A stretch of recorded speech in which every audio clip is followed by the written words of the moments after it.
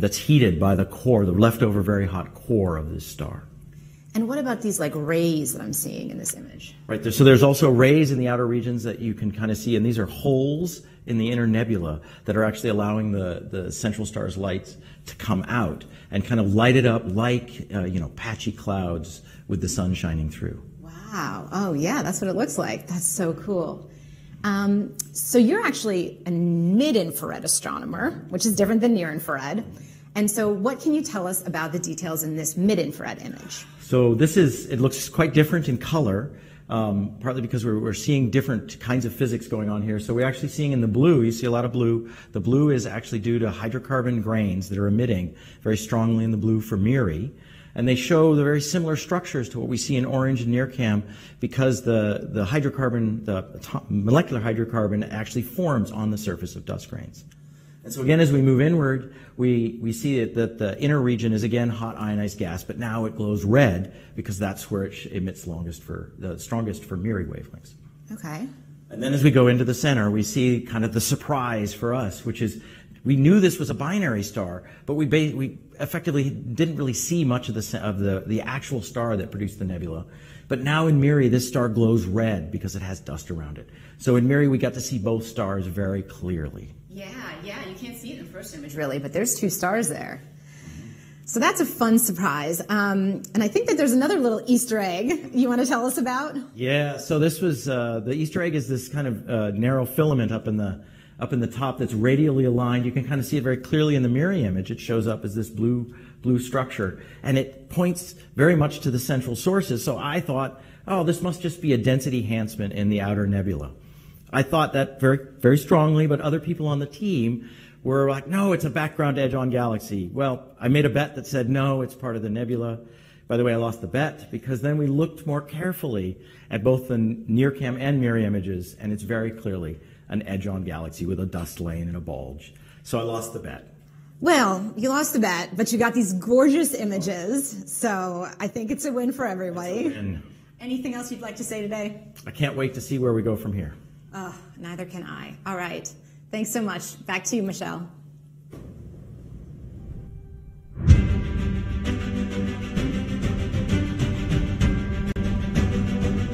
Thank you, Alex and Carl. And I have to say that image is absolutely spectacular. So as you know, people from all over the world are watching us today and joining in our excitement as we release Webb's first science images. We've been checking in with our colleagues in Europe and Canada throughout the program, but we also want to take a moment to include the people at the so many viewing parties scattered around the world like stars in the night sky. So let's check in with some of them now. First, we go all the way to Perth, Australia. Do we have a signal from Perth? I guess nothing from Perth right now. Maybe we have some of our other feeds. We're going to check in with them right now. Do we have Winnipeg, Canada? Oh, there it is. There's Australia. There's Perth. Hey, waving to Perth, Australia. Thank you so much for joining us today. And next we're going to Winnipeg, Canada. Hello, Winnipeg. At a planetarium. Everybody's enjoying the show, I hope. Okay, Dayton, Ohio. Everybody's watching on the, there we go, Dayton, Ohio. Hello, everybody, Dayton. Nice to have you here with us. There we go, yes. Hey, hey, Dayton. Hey. They're jumping up and down. Hi. Okay, all the way Bangalore, India. Bangalore. Hello to Bangalore, India. Hey. That's absolutely wonderful. Hey. Okay. So I hope you enjoy the rest of the images we're releasing.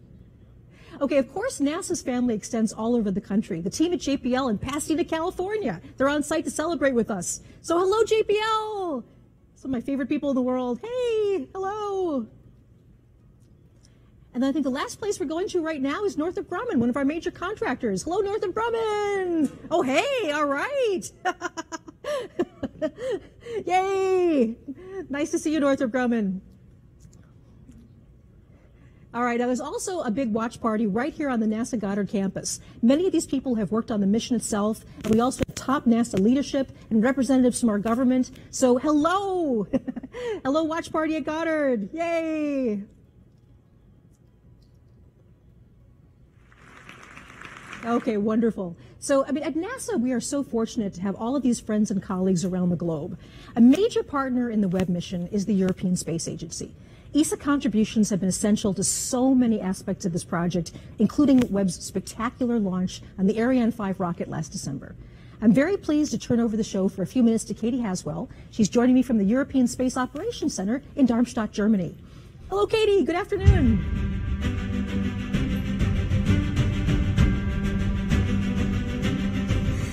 Thanks, Michelle. Thank you, Michelle, and welcome to Germany. We're at the European Space Agency. I'm still getting all kinds of IFB from lots of centre. It's where the teams effectively fly the satellites. They're a little bit of a cross between air traffic controllers and pilots. We have lots of different control rooms here. This is the main control room, and as you can see today, it's not in use, so we've been lucky enough to move in here for today.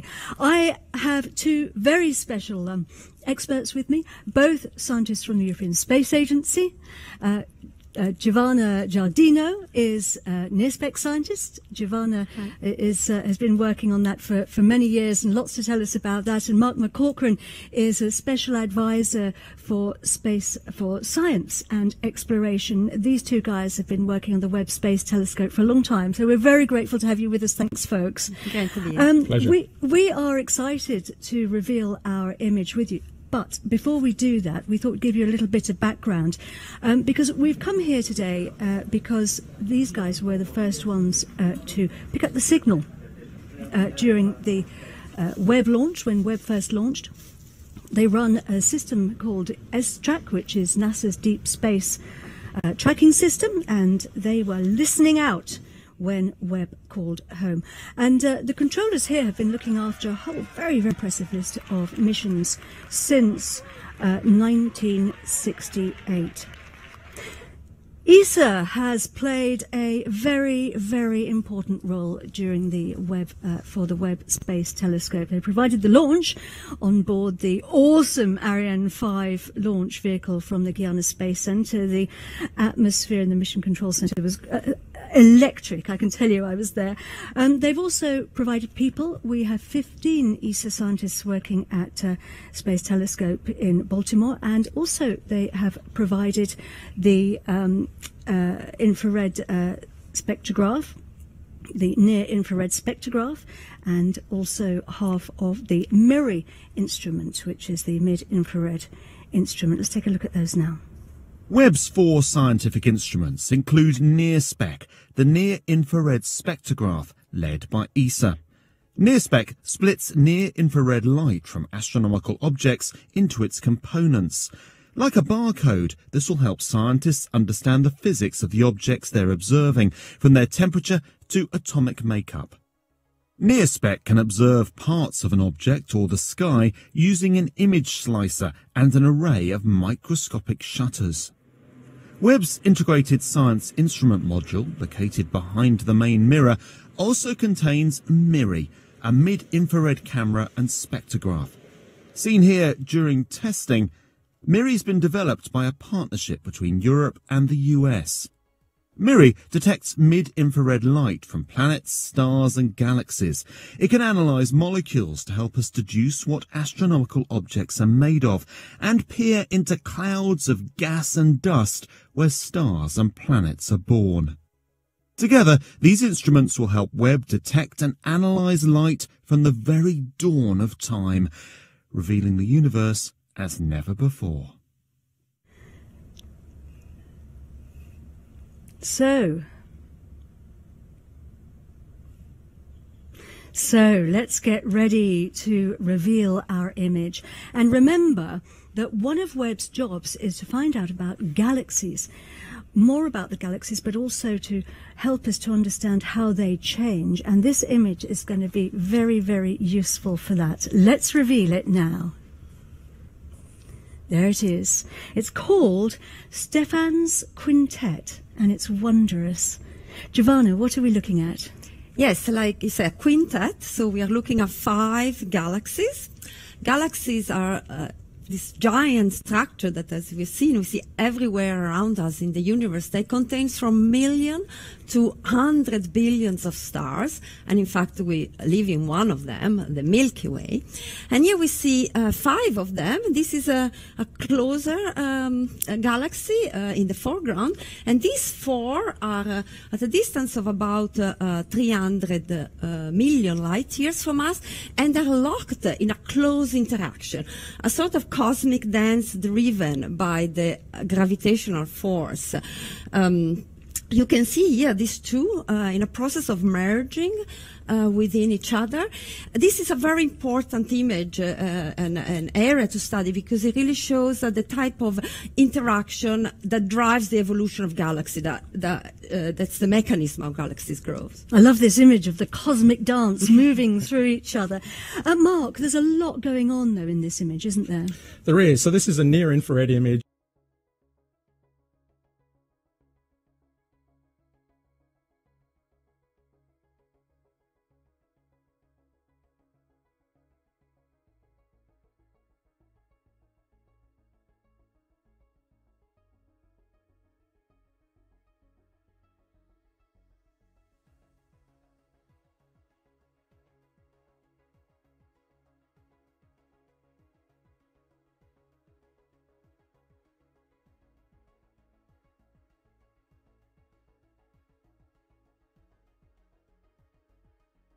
With NearSpec, we can zoom into this area, and we have this technology that allows us to take thousands of images at different wavelength channels, to see this distribution of the gas, what's going on in the gas in different regions of this core area, and understand the composition of the gas, the velocities, the temperature. So that's very important to understand the physics. So it's giving us so much information, and it just shows the power of this telescope. Mark, this is just the beginning, though, isn't it?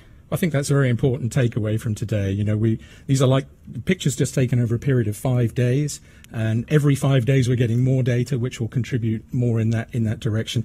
It's a culmination of decades of work, but it's just the beginning of decades. And you know what we've seen today with these images is essentially that we're ready now. This telescope is working fantastically well, and you know, to borrow a phrase from a famous rock musician, you know, we're ready to turn this telescope up to 11. It really is time. It's fantastic.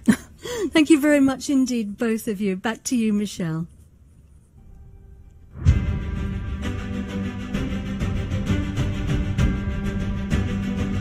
Thanks, Katie. It is so great to have you and your colleagues with us on this historic day. So before we get to the 5th and final image reveal of the day, it cannot be said enough that an achievement like the James Webb Space Telescope is something bigger than any one of us. It's bigger than any organization, any country.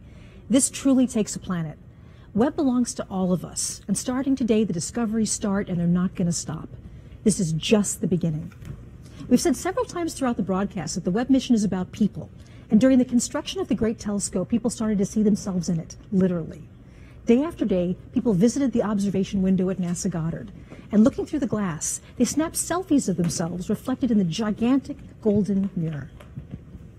These photos are actual reflections of the enormous human investment and the emotional commitment that brought this mission to life.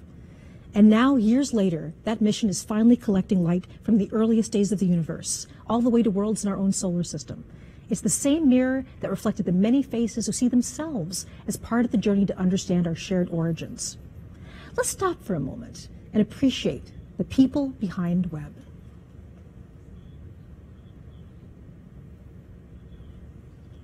Okay, it's time now for the last image to be revealed. Here we go.